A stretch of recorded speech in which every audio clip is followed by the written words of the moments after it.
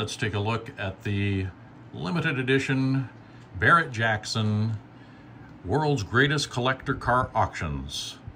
This car here, the 1963 Chevrolet Impala SS 409 convertible, sold for $91,300 in Scottsdale in 2021. This set came out in 2022, so just after it sold. There is a green machine of this, which is a lot more desirable to collectors, but this is a unique collection, and I managed to find two of them. So we might as well open it up and see what it's all about, huh? You don't get to crack open a $91,000 model every day. Let me see what we got here. Once again, very sturdy packaging from Greenlight.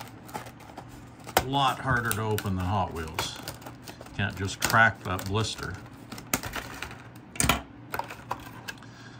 Okay, here we go.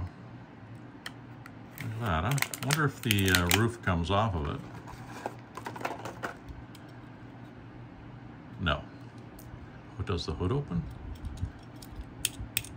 No. Okay. Well, still, let's just take a quick look at it and a closer look at it now that it's out of the blister pack. There it is, in and out.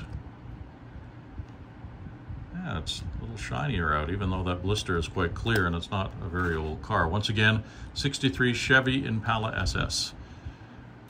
It is weird that they didn't make it with the roof to come off, because no, I guess it could get lost that way. But very nice rubber wheels on it. Let's see how it rolls. Well, it rolls like it's in mud. Okay, not the greatest roller I've had, but the details are nice. Nice blue interior. Detailing on the back is perfect. Front, very good as well.